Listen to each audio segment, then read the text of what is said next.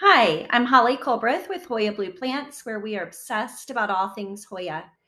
I've had a great response to the video that I posted recently on the Hoya Heart Kerris, Hoya Kerri Hearts as gifts, the single leaf Hoya Hearts. The questions are, what will the Hoya Heart, how will it come to my loved one? So I wanted to show you, this is the box with the Hoya Blue logo from our heart to yours. And you will open the box and take out inside. There's a little burlap cloth tote bag with a drawstring. And inside you have your single leaf Hoya heart. It is wrapped in cellophane plastic wrap, and it has a somewhat wet paper towel. And I want to show you approximately what the roots will look like.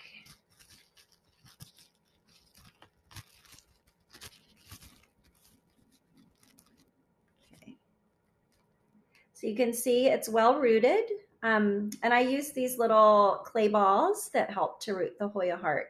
So the instructions would be that the recipient would just plant this in any type of container. Well-drained soil mix is recommended. Porcelain or plastic pot with a drain hole.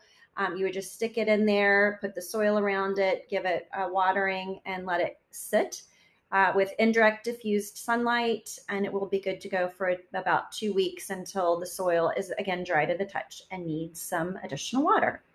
So I hope this helps to show what the gift looks like, how it arrives, how simple and easy it is for your loved one to get started with their first Hoya heart. Thanks so much.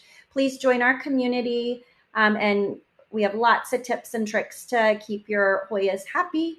And thank you so much for joining today. Happy Hoya.